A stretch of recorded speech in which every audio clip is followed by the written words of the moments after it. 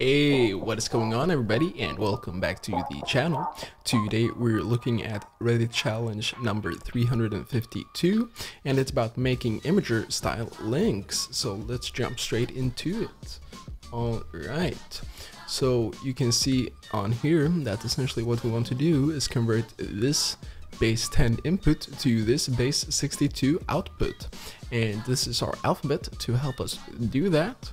So I've pre-written some tests already, and essentially all the tests are these inputs and those outputs. Alright, so you can see here that the main function is going to be the toBase62 function. So let's start by writing that one. So function toBase62, and that's going to take in a mutable number, and it's going to be of a usize, and then it's going to return a string, of course, like so. Well, why is this number mutable? Well, the reason for that is because the way we're going to approach this is by having our alphabet, and then we want to take the modulo of this number right here, modulo 62, because it's base 62, and then we want to divide this number by 62, and we want to do this while the number is more than 0, and so for that reason we're going to change this number, and that's why it needs to be mutable.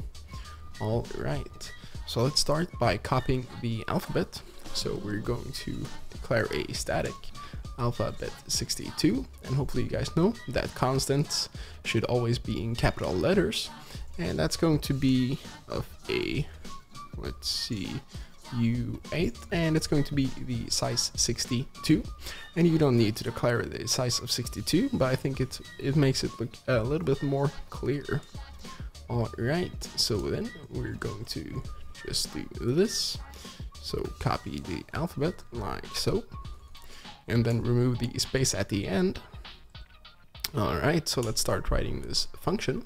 Well, the first thing we're going to do is we're going to declare a new variable, and that's essentially going to be the string that we're going to return, because we want to gradually take, like I said, we want to do a while loop while the number is more than 0, so we're going to append one character at a time. So let's declare that variable now.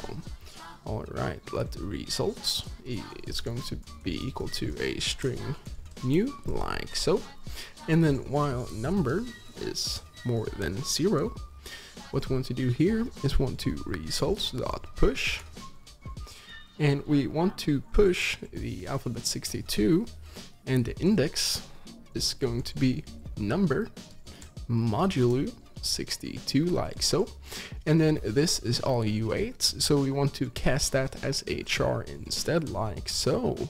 Alright, and then we want to do number equals number divided by 62. That looks pretty good, and this is telling us that we have an error in our code, and the error is that we haven't returned a string yet. So let's just at the end return results, like so. That looks pretty good. So let's try running our tests. So cargo test, and we have an error right here, and the error is due to the fact that we forgot to make results mutable. So save that and try again, and now the tests are running just fine. Alright, so now we're going to focus on the main function. And what do we want to do in the main function?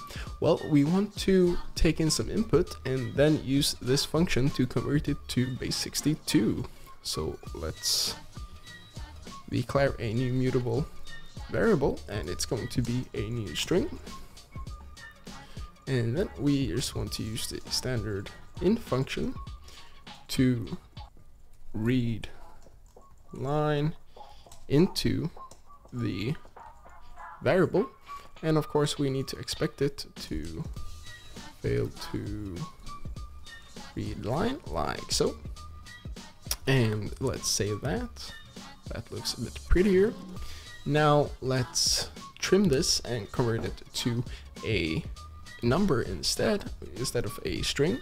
So we're going to use the match this time, because if we enter symbols, we don't want it to panic. We want to give it a pretty message instead. So match input dot trim dot parse, and if this is okay, we're going to use the number, and then we are going to print line to base62 of the number, like so. And if we get an error, we don't care about what the error is, because we know that it's related to the fact that there are symbols.